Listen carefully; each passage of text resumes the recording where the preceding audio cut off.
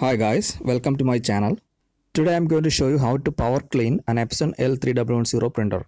Subscribe my channel for more videos. Only use this method if the normal cleaning doesn't work. This method consumes a lot more ink than normal cleaning. After the power cleaning, it may take up to 12 hours to take the complete effect.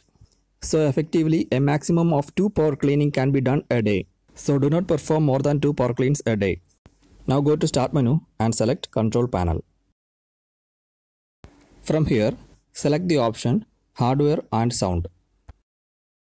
From here, select Devices and Printers. Here you can find your printer from the Printers and Faxes category. Either you can double click on your printer icon, select Printer, from there Printing Preferences. Then go to Maintenance and there you can find the option Power Cleaning. Or you can right click the printer icon. From there, select Printing Preferences.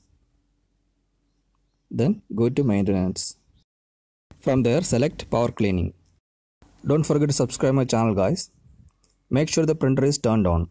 Click Next. Before proceeding, make sure there is at least 1/3 ink in your printer. If there is not enough ink in your printer during power cleaning, it may damage your printer. Select the two options, then click Next. Click Start. The power cleaning also reduces the lifespan of the waste ink pad. The cleaning process may take several minutes. Do not interrupt the power supply. When the cleaning is done, click Finish. If the print quality issue doesn't resolve in 12 hours, repeat the process.